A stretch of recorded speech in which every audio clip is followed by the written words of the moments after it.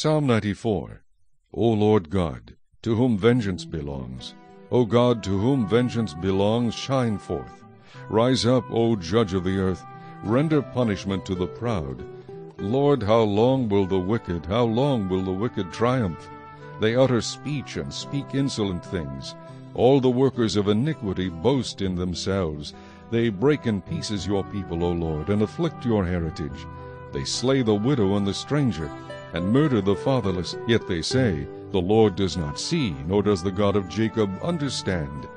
Understand, you senseless among the people, and you fools, when will you be wise?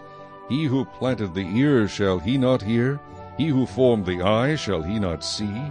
He who instructs the nation, shall he not correct? He who teaches man knowledge? The Lord knows the thoughts of man, that they are futile. Blessed is the man whom you instruct, O Lord, and teach out of your law, that you may give him rest from the days of adversity, until the pit is dug for the wicked. For the Lord will not cast off his people, nor will he forsake his inheritance.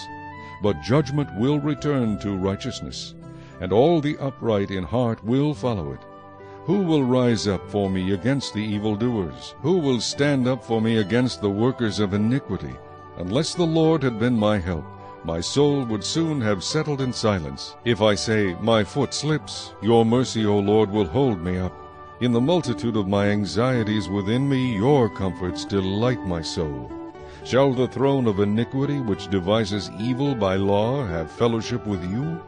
They gather together against the life of the righteous, and condemn innocent blood. But the Lord has been my defense, and my God the rock of my refuge. He has brought on them their own iniquity, and shall cut them off in their own wickedness. The Lord our God shall cut them off.